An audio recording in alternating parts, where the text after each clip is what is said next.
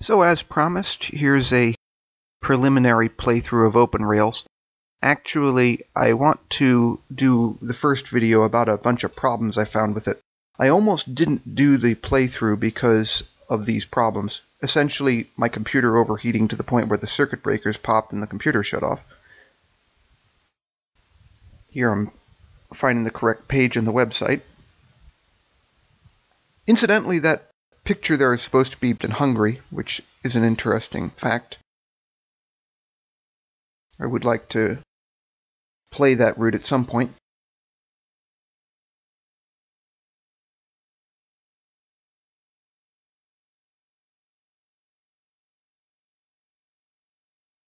Here we are.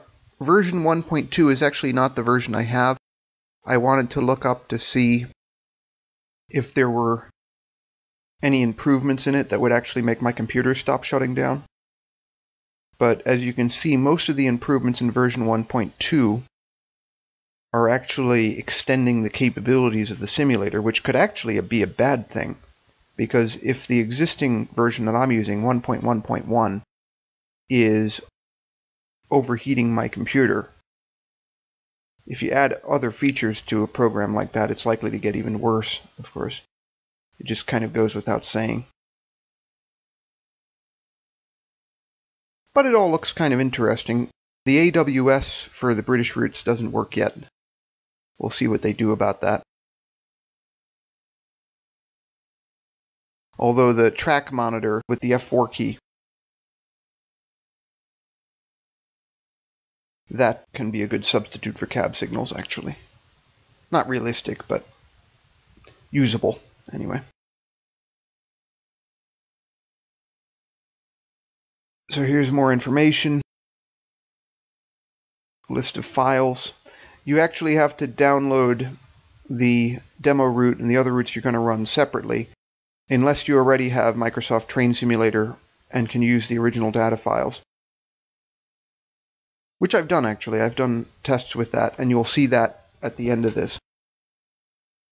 Although, actually, not strictly speaking the original files, but the Castle to Fulda route from my Microsoft Train Simulator playthrough. So here they have this long list of improvements or planned improvements. This is all good to know that they're addressing this. However, I don't see any mention of the system requirements here. It took me a while to find them, actually. And when I finally did, I was not really... Oh, incidentally, that's another wonderful screenshot from the Keystone Corridor. That's Horseshoe Curve, obviously. But I don't know which add-on that is. So anyway, they give you these requirements, which are vastly higher than the original Train Simulator. The original Train Simulator only required a 266 megahertz processor and 64 meg of RAM. This requires 512 megabytes of RAM plus a 2 gigahertz processor, which is extreme. But I actually have much better specs than that. So anyway, I downloaded this app, RealTemp, from techpowerup.com. This is one of many, many thermometer apps you can get to monitor your processor. Because I wanted to know scientifically what exactly I was doing to my computer, whether in fact it was overheating because of the processor. And another thing I discovered was Toshiba laptops run hotter when the battery is either bad or old, as well as if you remove it entirely. So here, I first tried with the battery in, it didn't work at all. Then I pulled the battery out, and I got the results you're about to see. I'm using Game Booster, as you just saw, an iObit's speed boosting capability in Advanced System Care to make the computer a little bit faster, a little bit leaner. And as you'll see, it still isn't going to work.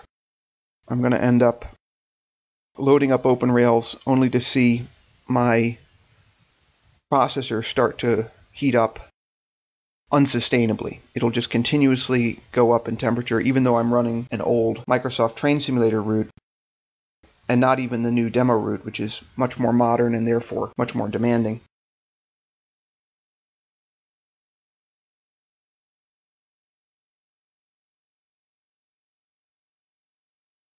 So there's the demo route. And in the end, I didn't use this because it caused the computer to shut off before I even got very far. So I'm going to my Train Simulator installation there, and you can see you can specify which folder you're going to use for content. So we're going to run Castle Folder, just like in the Microsoft Train Simulator playthrough. Exactly the same scenario.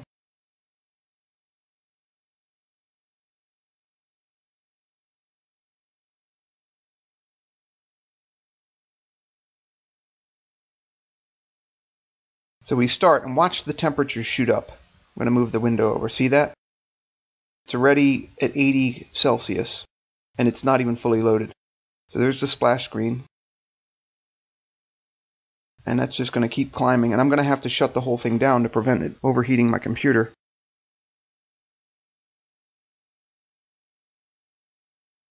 But I'm going to give it a little bit of time to actually screw up so you can see.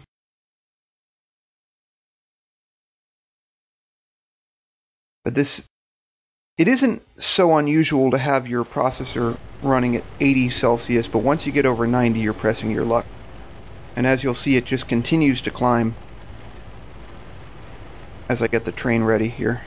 There's a track monitor, redesigned for OpenRails. There's the next station window, again, redesigned for OpenRails. But the rest of the graphics are pretty original, as you can see. They look quite nice, in my opinion.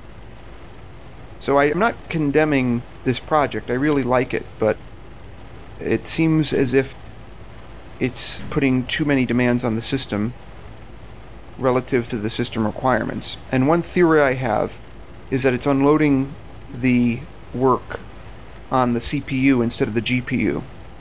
Because as you saw earlier, it's supposed to use your graphics card and DirectX as well, but the problem is it just puts all the load on the processor, so I have to shut it down here. So I will show you what I did in the next video. But first I'm going to look at this a little bit more. See, the processor's cooling down almost as soon as I shut down OpenRails. It still doesn't get below 70 Celsius because it got so hot it just can't cool down adequately. But the lack of the battery there, see, I'm pointing to the empty battery bay.